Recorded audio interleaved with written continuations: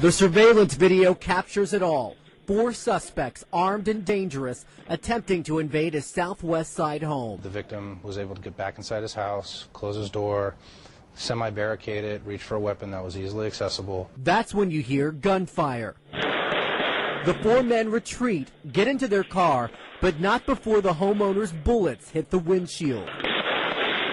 Pima County Sheriff's officials say the homeowner has surveillance cameras installed all around his house. And that was just for his own home security. A 15-year-old at home with his 12-year-old sister when burglars try to break in. That's when investigators say the boy grabbed his dad's assault rifle and started shooting, and he hit one of the men repeatedly. This all unfolded this afternoon in the 2600 block of Royal Place Court. 11 News reporter Sharon Min Chow talked with neighbors and investigators. Anxious family and friends crossed the yellow tape into a surreal crime scene. A 15-year-old boy and his 12-year-old sister had been home alone in the Mount Royal Village subdivision. Then about 2:30, a pair of home invaders tried the front and back doors, then broke a back window. A young boy was protecting his sister. You know, he was in fear for his life and for his sister's life. The brother grabbed his father's assault rifle and knew what to do with it. Gun control. This is something I've been very animated about all this year with all the various gun outrages, especially the appalling thing at the cinema in Colorado. Why is it that Americans, to me it seems, so many Americans cannot divorce their right to defend themselves with a gun to the apparent right to go and buy 6,000 rounds of ammunition, high-powered assault weapons, and go and murder Americans? Well, the best thing I can tell you, Piers, is this. Mexico has strict gun control. You cannot own a gun in Mexico, and they had 20,000 people dead last year in the drug cartel wars. But Mexico has a very particular problem involving drugs. I can cite you Britain, average... Well, let me just throw it back at you. In Britain, for example, an average of 35 people a year are murdered with guns. In Germany, it's about 40 to 50. France, the same. Spain, the same. Italy, there's a pattern here. America, 11 to 12,000 a year. This country has more guns than anybody else and more gun murders. It's inarguable, isn't it? No, not at all. It is. Because I was in the Philippines physically the day Ferdinand Marcos declared martial law and made himself a dictator. And the first thing that dictator did, he gave the people of the Philippines 2 weeks to turn in all their guns or it was the death penalty. Now, why would a dictator do that? Why would he make his #1 priority when he took over as dictator to disarm the public? The Second Amendment is there, and it was put in there not for hunting and fishing like they like to say, because back when they did it, if you didn't hunt or fish, you didn't eat. It was put in there so the citizens would have the ability, if their government became oppressive, they could defend themselves against oppressive government. And when they get our guns, they can have their world tyranny. While the government buys 1.6 billion bullets, armored vehicles, tanks, helicopters, Predator drones, armed, now in U.S. skies, being used to arrest people in North Dakota.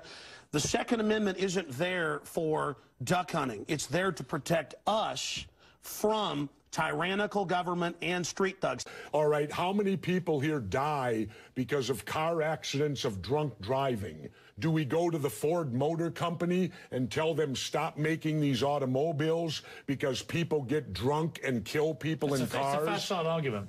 It's a what? It's a facile argument. There's no equivalence between drunk driving and lethal firearms. My point is... Wait a minute. A car is a 2,000-pound projectile that can go 100 miles an hour. Jesse, I have no problem with an American believing that their right under the Constitution is that they can defend themselves, especially in their own home, if they're being attacked and they have a weapon. It's also against government. I have a big problem with a disturbed young man, as we saw in Colorado, being able to buy 6,000 rounds of ammunition and a high-powered assault weapon and go into a movie theater and blow away 70 Americans. I have a big problem with that. And nobody else in America in high office seems to share that big problem. Well, I'll tell you what, Piers.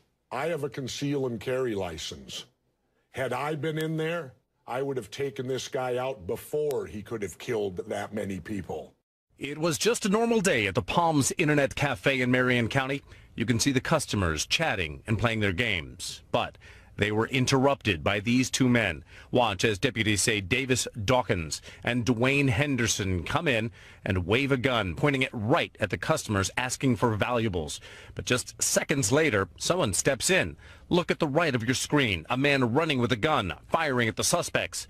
From another angle, look at the guys in black clothing with masks, one with a gun, the other with a bat. You see them, and then you don't. The next time they come into view, one of them is diving on the ground. The man, 63-year-old Samuel Williams. He's right behind them, firing. They leave. Williams, calm as can be, locks the door and waits for police. When questioned by detectives, he said he was with his wife at that cafe and was afraid they were going to shoot someone. He told them he was scared. And you wonder, did he hit either of the guys? He sure did. Marion County detectives found them at the hospital, both with gunshot wounds. So there you go. Williams, however, will not be charged. Dawkins and Henderson, yeah, they are being charged with attempted robbery. Well, I think that, again... But because, let's remember, police can't stop crimes. Police show up after they're over. Remember that. So when you talk about me not being able, if there would have been a legitimate conceal and carry in that theater, quite possibly they could have taken this guy out and saved people's lives. Or you could have had the gunfight at the OK Corral in there and lost even more lives, couldn't he? That's what could happen. Anyway, let's take a break. What roll of the dice would you like? You'd prefer to be unarmed? How many people here think I make crackpot points? Yeah? One. How many think I make sensible points?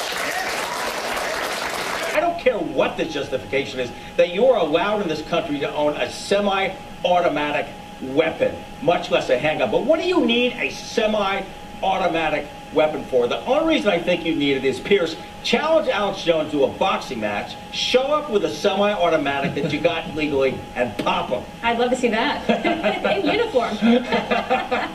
I'll borrow my brother's uniform. We only have the problem in our cities and unhappily in our schools where people like you have been able to get laws put on the books that keep people from being able to defend themselves. I honestly don't understand why you would rather have people be victims of a crime than be able to defend themselves. It's incomprehensible. You're an unbelievably stupid man, aren't you?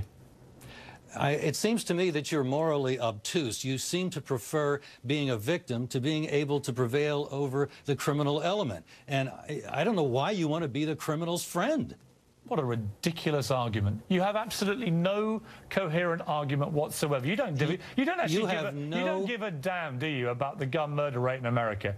You don't actually care. All you care about... It seems to me that facts don't bother you, do they, Mr. Morgan? You would like to see... Facts don't seem to... They bounce right off of your head. Let's deal with some facts. You're speaking oblivious to what we do know is that when you go to an area in the United States where guns are freely available, readily able to be carried legally, there you find our lowest murder rates, lower than the murder rates in Europe. You go to our cities where we have cracked down on guns and people can't defend themselves, and that's where the criminals have a field day. How many? 80 people a day die in America from gunshots. And 75 of them to 78 of them, statistics by the Uniform Crime Report by the FBI and the UN Study on Violent Crime, 78 of those 80 are let out of their cages by corrupt judges and prosecutors who know that recidivism is out of control, know that they'll commit the crimes again, and they let them walk through plea bargaining, early release, and programs. They still Kiss my ass. Yeah. Where you have the most armed citizens in America, you have the lowest violent crime rate. Where you have the worst gun control, you have the highest crime rate. Pierce, choose one. Do you want a lot of crime? We have it. Gun-free zones. Do you want less crime? We have that. More people with concealed weapons permit. Why do you guys resist that statistic? And I'm here to tell you, 1776 will commence again if you try to take our firearms. Doesn't matter how many lemmings you get out there on the street begging for them to have their guns taken. We will not relinquish them. Do you understand? That's why you're going to fail, and the establishment knows no matter how much propaganda, the Republic will rise again when you attempt to take our guns.